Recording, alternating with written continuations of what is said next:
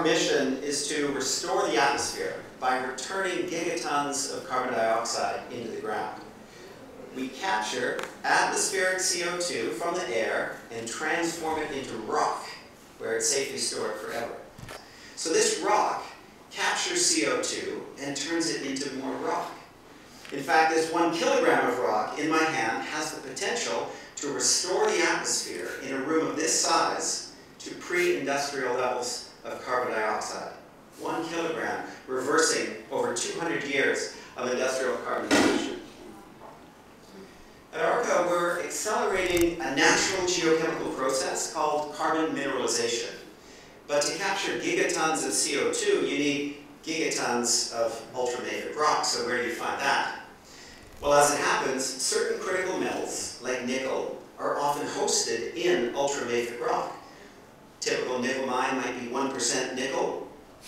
Think about it, 99% of what they mine and pull out of the ground is not nickel. Now, we partner with producers of critical metals to transform that mine waste into a massive carbon sink. But first, we need to give that ultramafic rock some more superpowers. Our breakthrough technology targets specific minerals found in the mine waste. Using high-intensity bursts of energy, we transform and disrupt the mineral lattice structure, making the material far more reactive to CO2. It increases the rate and the capacity for CO2 capture and storage.